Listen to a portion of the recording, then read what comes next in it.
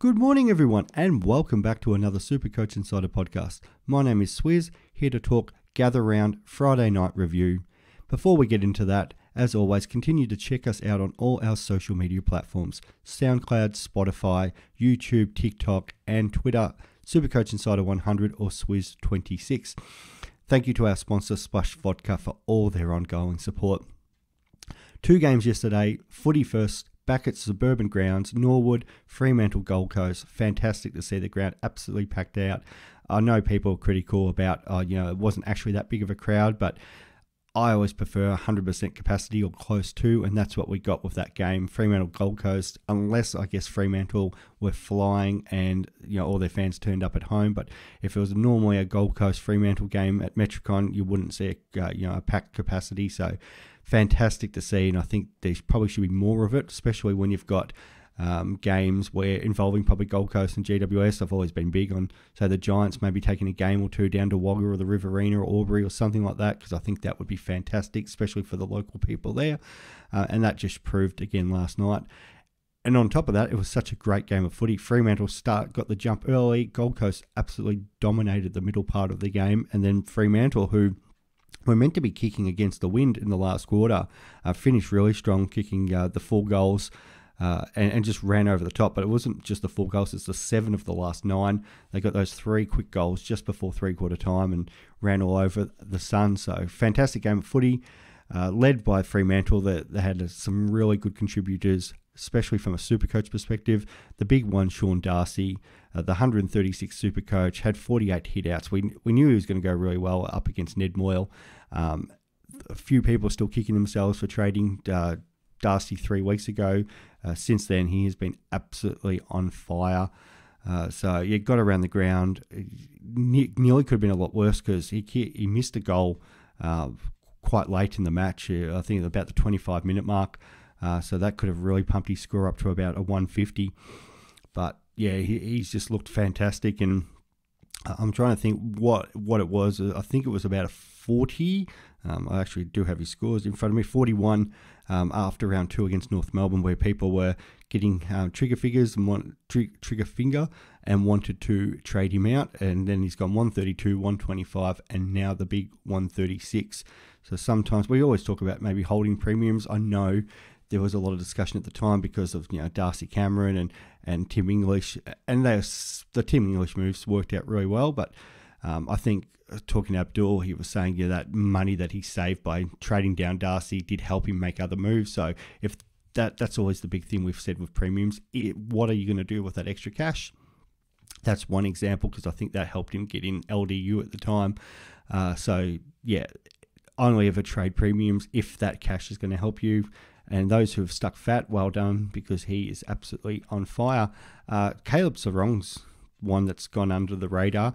5.36 going into the game, break even of 62, and absolutely smashed it, 146. We did talk about Fremantle's cruisy draw to start the year. We all thought it'd be Brayshaw, but Sarong has been flying. Just had the 70 in that first game, but the 101, 146 and 100, and now the 146. So it'll be interesting to see how he continues, but the 37 possessions, 6 tackles, best player on the ground yesterday. Couldn't fault him. Hayden Young was back into a bit of that form, but it's only a 90. Ryan, 93. This is what we've always talked about, Fremantle. Cox, 93. They're backline by committee. So sometimes it's somebody that jumps out, but they're always around that 90 to 100, 105, sometimes in Ryan's case. Jordan Clark was a little bit down last night, but that's Fremantle in a nutshell with that backline. A notable rookie last night was Matty Johnson. Had the 15 touches, kicked a big goal, 67. Somebody to look about going forward. And if we've got it here, oh Jesus, I'm scrolling through. Matt Johnson, it was. So that was technically his 3rd game, but he's had 24 and 14, but they've both been sub-affected. We'll talk about somebody in a similar position later, but so he had the break-even of 33 last night. That'll equate to about a rise of about 14,000, so he'll be about at 137 next week, give or take. So definitely somebody to look at potentially. It's hard with these rookies this year because some are starting as subs, some getting taken off as subs, but he did look comfortable in that midfield. but they've been favouring Brody actually as emergency or sub a little bit more recently, which has been a bit of a surprise. So that'll be one to watch teams next week to see sort of where Johnson lines up and how that goes going forward. But yeah, definitely an interesting one. A lot of people moved early on Wagner, did get 12 possessions, kicked the ball every time, which is always a good thing on Supercoach. The only problem is he absolutely butchered it early in two, which is always crucial for Supercoach because you want to be on fire early, and that was not the case. So he's, I think he had the 6 clangers there, 58% targets hit, so not great. But at least you can think, well, he does have the ability to get the ball. He likes to kick the ball, and if he can, clean that up, that's definitely going to be a positive. So, but only the 39 Supercoach. That could have easily been a 60 Supercoach game. Sturt also a little bit underwhelming there. Played a little bit up the ground, up forward. Had the just the 6 touches, so another one that we were hoping pre-season that'd be all right, and unfortunately that didn't probably pan out. But maybe a second game gets into it a little bit more next week, so still one to watch. Andy Brayshaw's been really down recently, only the 77, so that's been a really disappointing pickup. Hopefully he can turn it around and be a point of difference come mid-year. I was really annoyed Sam Sulkowski. I had him in a couple of draft stars and got subbed early, always the case. Lockie Schiltz, on the other hand, fantastic. I did mention him a couple of weeks ago about if you are liking to your forward line in Supercoach drafts, a bit by committee there, and swapping around that F4, F5, and thought Schiltz and Sulkowski are 2 good options. And yeah, Schiltz 124, so that was pretty good for at least one of my draft sides there. Gold Coast, on the flip side, David Swallow played fantastic, kicked 3, should have kicked 4, 113.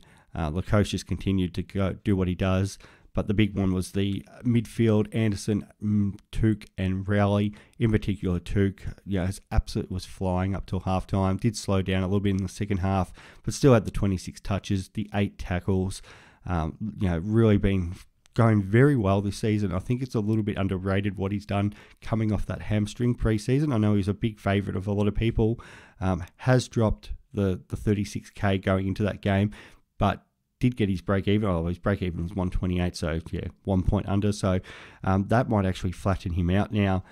So he's gone 113, 106, 109, 122. So hasn't been setting the world on fire, but has been extremely steady. North and Richmond, their next 2 games, and then West Coast a couple of weeks after that. So it might be the time to get him. I've ended up doing the 1 trade so far because maybe a view that, have a look at a couple of players. But yeah, Touk is very well in my mind for my trade plans going forward. So depending on who sort of picks up your position and maybe a couple of these rookies, what I might do. But the obvious trade for me was going to be Hopper to somebody, but we'll talk about him in a moment. But Touk definitely needs to be, front of mind for everybody because he looks really good. Benny Long didn't have a great night, just the 9 touches. That could be really good for Charlie Constable. So maybe watch that, and hopefully those have held Constable because he has been absolutely dominating in the seconds.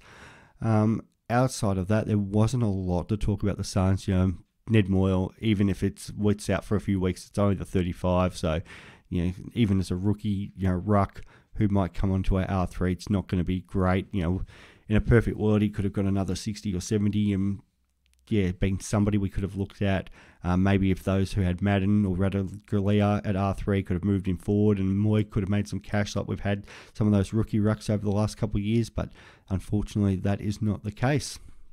So yeah, probably a disappointing night for the Suns there. They probably should have won that game, but yeah, well done to Freo for running all over them and getting the result.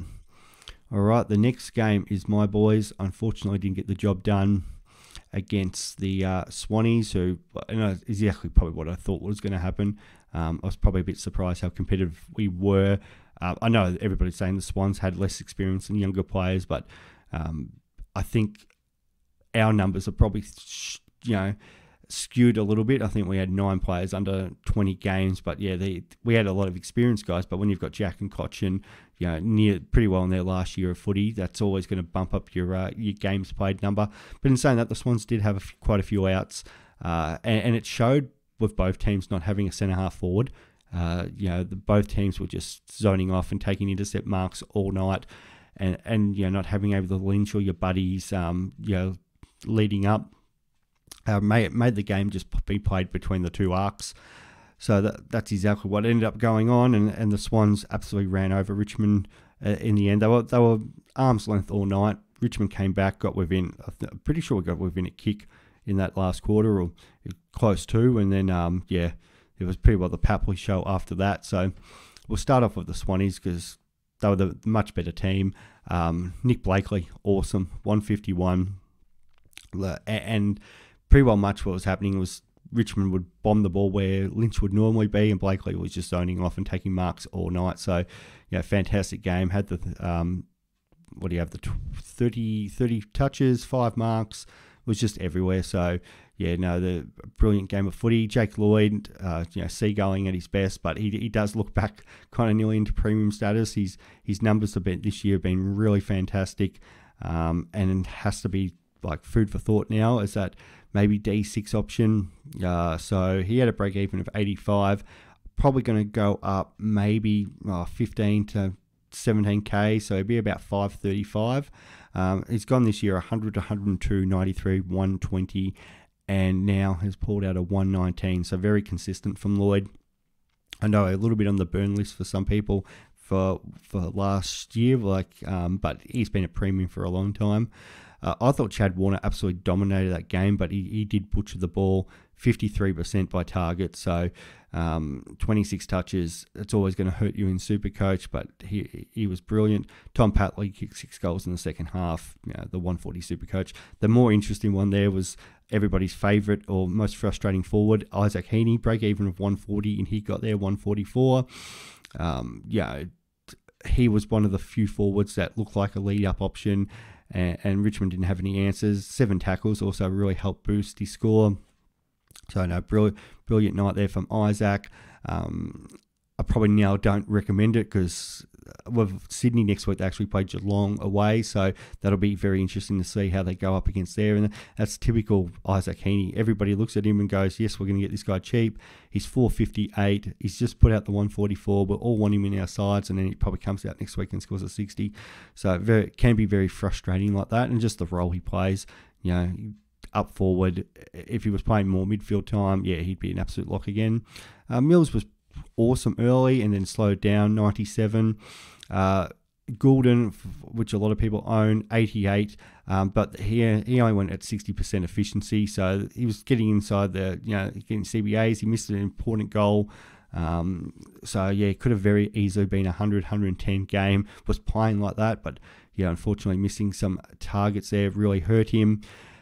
The big one there is, and I'm actually trying to look for him, Matty Roberts, 93 Supercoach. And I was talking to, I forget who I was talking online, but somebody was actually looking at bringing him in instead of JVR. And I thought, well done to them.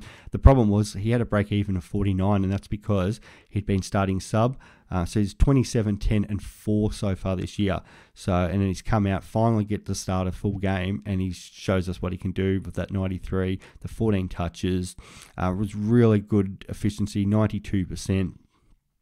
So that'll put him, with that huge break even of 49 for a rookie, that'll put him up to about 130, I'm going to say about 130, 135, somewhere in that kind of mark.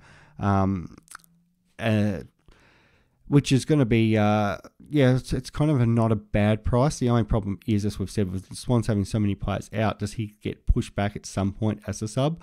And then, Geelong, Collingwood coming up for them, couple tougher games for the Swans. So it's definitely something to look at, especially because that 4, it's going to cycle out soon. So if he can if he can start next week and put up another 60 to 70, he's got the potential to make some good cash. And it's a tough one at the moment because we are struggling with good rookies who are making money. The Braden Campbell, was there, 105. I did mention him in the pod about if you do have Supercoach keeper leagues, definitely pick him up because he was available in quite a few that I was scrolling through. And 105. Kicked a really massive goal late, but it's another one of those sort of half-back guys that could zone off and that, but he is kind of the heir apparent to Lloyd down there, so definitely somebody to keep an eye on for future years. Ollie Florent was down for 50, so unfortunate for those people brought him there. A lot of people had brought in Amati over the last couple of weeks, 33, started out on a house on fire, kicked 2 early goals, looked fantastic, and then did the hamstring, so unfortunately that's going to be a trade out for people. And then the 2 debutants, Corey Warner, who is the brother of Chad, kicked a really nice goal, did some nice things, but 37's probably not going to cut it for what we're looking for to bring in into our teams. The big one, the sub, the forgotten man of Supercoach. We've all wanted him. I think a lot of people were going with the man, the myth, the legend, Will Gould. Got on when Amati got injured, was pretty well got to 16 in no time. So he played in a defensive role, so had the 9 touches, did some really nice things. We've been saying this for a long time that just play him horse, get him in there. But the problem is with the Swans, do both McCartans come back? Definitely Tom will be back next week. Rampy was close to playing, so you'll probably find Gould will be straight back out of that side, which is a shame, because I think for a full game, he definitely could have been an option finally for us, but that's just unfortunately the way it goes. And then on to my boys, Liam Baker. I know he was a bit of a favourite a few weeks ago for people that were looking as that defensive forward option, and is probably nearly Richmond's best player at the moment. So yeah, he'd gone up like 35k, he's gone up 70k for the season, break even of 60. So yeah, he continues to go up there. That's probably going to be about another 25k rise, but people more looking at the premium, and after round 1 where it was only 63, he's gone 118, 143, 83 and 113. So well done to those people who have been on him. It's looking fantastic. 35 touches, just gets around the ball. It did help with no sort of short there, but yeah, I think he's a pretty solid player anyway. I'm actually a bit surprised how well he actually is going, but a few people comparing him to Shane Edwards, which is probably fair, or was that sort of the forgotten midfielder during Richmond's premiership reign, and how good he actually is, and Baker's a bit the same like that, so just goes in, does his job, looks great. Dan Rioli didn't probably have his greatest night, and he's still got 101. Got involved really in that third quarter when Richmond started coming back, but his first half wasn't great. But yeah, was still able to have an impact on the game and get the 101. The big 2, the Richmond big midfielders, Tim Taranto and Jacob Hopper. Taranto still can't kick a goal for us, but yeah, 115, was in everything, 34 touches, clearances, contested possessions, whatever we needed last night, he was there. Didn't butcher the ball as much, only the 3, but still went at 67%. I still say there's going to be one game where he's going to kick 5, have 40 touches, and actually have a good disposal efficiency. Probably will get a 200 for us at some point, either this year or next year. But yeah, I can see that happening. But yeah, typical Timmy Taranto, 115. Hopper was the big one. I was talking to Heath Shaw about this on Thursday night. He actually says he's the better player, just very skillful, but doesn't get probably the recognition because he's always had the injuries and just doesn't get a fair run at it. But yeah, we've got to sort of see what he can do. 32 touches, was an absolute ball in there. 13 contested possessions, 5 clearances, the 5 clangers, which kind of hurt, but still managed to put the 115. So that has changed a few plans. I know quite a few people are trading out Hopper because he was the obvious one with some cash if you were trying to get up to a premium, or people trying to get in Dawson and that. But the break even of 15, I'm so glad I had him traded out and did the reverse, because I was looking at potentially bringing in Stewart or Jezza for him. But yeah, that'll 100 points over his break even, so roughly that'll be about 45,000 he'll go up, so that'll put him about 420, so 410, and his break even will still be very, very good. So one that we're able to keep holding, so that's beautiful for people who are owning him. Ben Miller was the main ruck guy. He was sort of sharing it with Samson Ryan, but he was the first ruck, 77. Samson Ryan, who quite a few people brought in, was really solid early, but he just dropped some easy marks. So that 56 could have very easily been a 70 or an 80. So it was a very near game, but at least he's getting in the right position. So that is one real positive for owners. So that was pretty solid. Tyler Young, well done to those people, especially who got him in last week. So 62, is going to continue to make more cash for you, and pretty solid. Like, he's actually travelling better than your Cowans and Wilmots at the moment. It's back-to-back 60s. Probably slowed in that second half, but at the first half he took 2 intercept marks and was also getting into some good positions where, from a defensive point of view, and they have the faith also into it for him, to switch that ball, and that's where he's got the 6 marks. So you sometimes see ball switch and they'll kick over somebody's head because the players for whatever reason might not have faith in that particular player, some usually young players, but Tyler Young, they definitely have a lot of confidence on him. So the 140k he was in going to that game, and he's going to be pretty solid. Juddy Clark was really slow to start last night as well, and then like a lot of the Richmond players, and then there's they closed into the game. Some of these young players lifted, but then obviously faded in the last quarter. So 64, but that he's naturally at that higher price of 196. So you'd be hoping if you brought him in, Juddy's probably scoring in that 80s.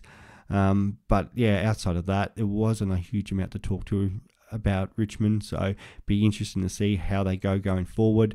They're playing the D's next week, and I think probably Melbourne will do a bit of a number on Richmond. So it might be kind of similar. The same ones, Taranto and Hopper, continue to do their job. It'll just be interesting to see sort of how Young and Ryan go up against those sort of bigger bodies again.